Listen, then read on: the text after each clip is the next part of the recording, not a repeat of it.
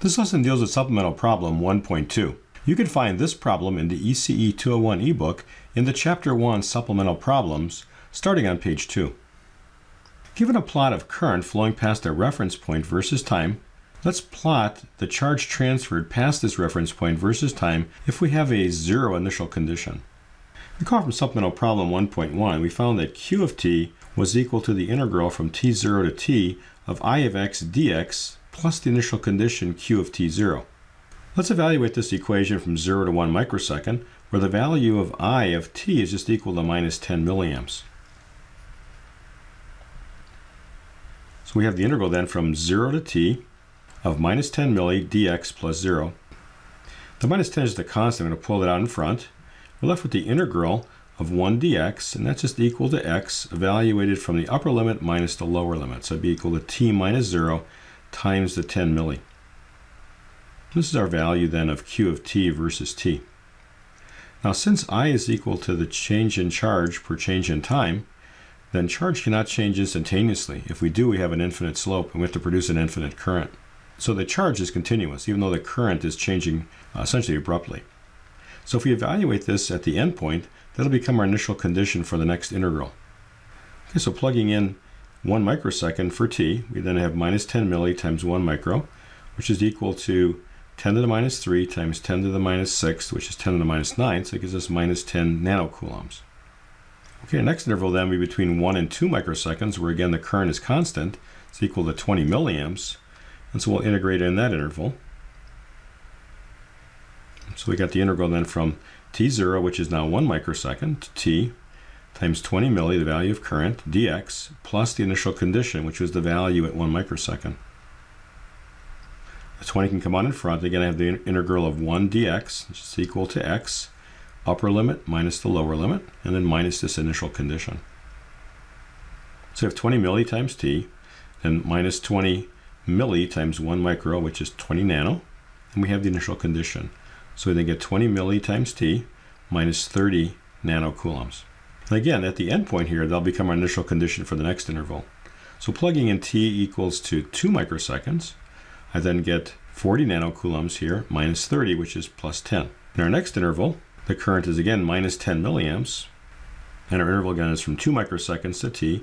Value is minus 10 milliamps dx plus the initial condition, our last calculation, of 10 nanocoulombs. Bring out the minus 10 milli. Integral of 1 dx is just x, upper limit minus the lower limit, plus the 10 nanocoulombs. Minus 10 milli times t, and this times this gives me a plus 20 nano, plus the 10 nano, gives me 30 nanocoulombs. And if we evaluate this at the endpoint of 3 microseconds, and then getting minus 30 nanocoulombs plus 30 nanocoulombs gives us 0. In the next interval, if you look back at the top of the page,